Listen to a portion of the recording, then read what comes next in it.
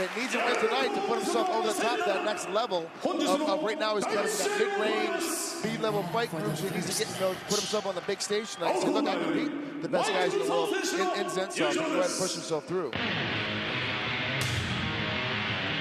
As we get ready to get this fight night underway, and one of the two Americans on the card tonight getting ready to come out. There he is out of Chicago, Illinois. Mike Russow, 31 years old. 6-1 record coming into this fight. You know, at 251 pounds, he's not a small heavyweight either. You know, most of the heavyweights in the past, and traditionally now we're starting to see guys like Virgil Krokop comes in around 225. Fedor only weighs in at about 235, 240. A lot of the heavyweights now are getting smaller, more agile. Mike Russow's coming in at 251, and he's still just as agile, even at that bigger weight. I know it doesn't sound like much, but 20 pounds difference at that kind of size, it makes it hard to move that body weight around, and Russow does a great job of it. Hoping tonight, you know, as the American and opening up the card this evening, he's able to get a very convincing and early victory. Russow has been a very active fighter in 2007. A 4-1 record this year alone. So obviously he has picked up his pace and intensity in the training and the fighting over the last 12 months. Well, he knows now that to be, he kind of won his first 4 matches, much of natural athletic ability. He knows now that you really have to train and be a student of the game. To do this really at a full-time level, you have to spend a lot more time training, but also with the training, it becomes more of a fight schedule. And he really embraces that. It's amazing for his style. He has such a grueling style that he can keep such a high pace up of competition. And his opponent, Roman Zentsov, 34-year-old Russian, a 16-11 record. But he has won 7 of his last 8 fights.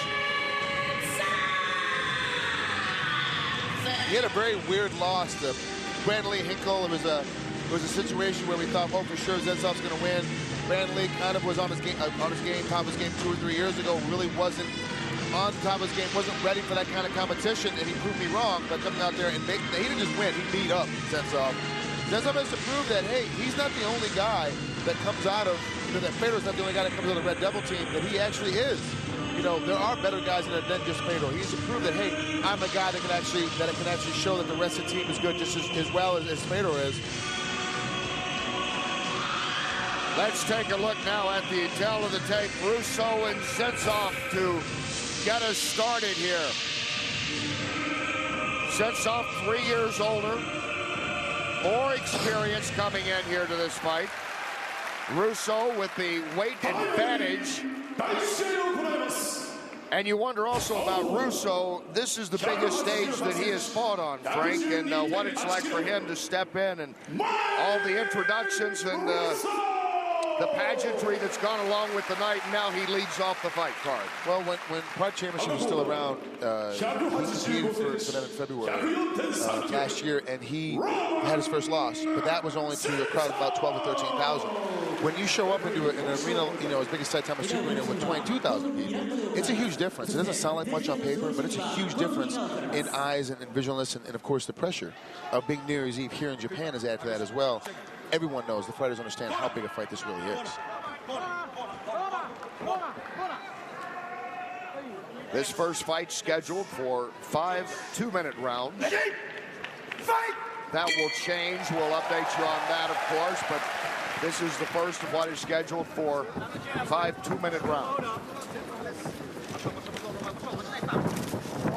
Early on, feeling each other, and now they get it to the ground. Good left. He was a little bit out of position, so he wasn't took that shot, but he sucked it in really nice, got his hips underneath him, and was able to get him up in the air. Man and half guard needs to get one hand free. He'll start getting at least a little peppering shot. Zentsov's not going to go away quietly. This weight advantage that Russow has. Action, boss.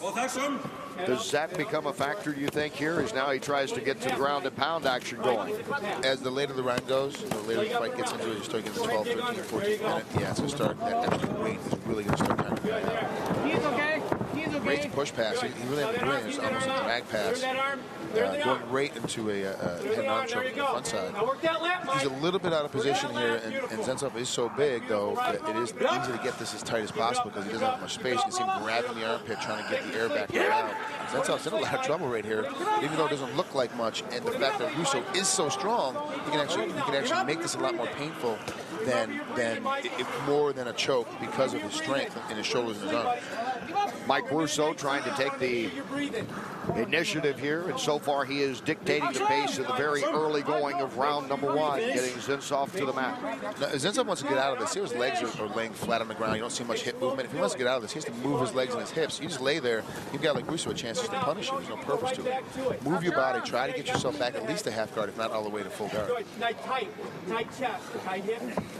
Russow has wrapped him up early and continues to try to work in a position, I would imagine, Frank, where he's going to try to see if he can get another ground and pound going against Zentsov. As you can see here from the top side, great camera angles in this nice side position. He's in a position here, he can either pop a knee on top, or as he's doing, swing all the way out to north-south. And although he didn't lock it up and gave Zentsov a little position to move, he's so good and agile at the ground position, Russow is just able to hold it down. Real nice. Don't be afraid to hop to the other side. Listen how quiet the crowd has gotten since just a few minutes ago. There's a nice knee by Russow. You can go knee on belly on him, Mike. Roman, no holding too much. Good. We can overhear some of the conversation coming from Russow's corner. They're encouraging him, of course, with the way the fight's going at this moment. He slammed Zentsov early and has been in control of the ground. So it doesn't look like much is happening to those of you that are new to MMA. There's a lot of action going on here. He keeps reapplying, reworking his front head and arm choke, trying to get it. And he's just let the arm loose. Now he's got it sunk in a little bit deeper, just a head choke. You can see this is it. That may be it. Yep. Russow's done it. Wow, methodically, Mike Russow takes control. He did a really good job. He kept working. They finally said, okay, I'm going to get this position. I'm able to, to finally slide it off. He just needed to lose the arm to actually sink it in better because Zentsov is so big in the shoulders. It's hard for him. And it's just amazing. I just don't think that Zentsov is ready to put himself in the limelight that Plato has kind of brought to the team. And he just seems to be a little bit more, losing more on anxiety than on his abilities. We've seen his abilities in the past, and obviously Russow, now has proven, at least to the other fans, I've already been a fan of his, but the other fans, hey, look, now he's ready for the bigger stage. Big win then for Russow tonight, and he closes out his 2007 campaign with a 5-1 record. It's certainly a happy new year for Russow and all of his family and friends in Chicago. Yeah, I mean, that's what a great way to end up the year, especially beating a guy as big a name as Zentsov. He had such a huge name in the heavyweight division. It makes it great. You're coming back and you see the shot come in. It's a nice head outside single leg. It's a little more of a high cross, but never hit his knees, which is the way he's supposed to do it in MMA, and slams him down hard. Once he gets to this side position, he keeps working himself out. As you can see him scooting his hips around. You see his left arm pushing on the hip.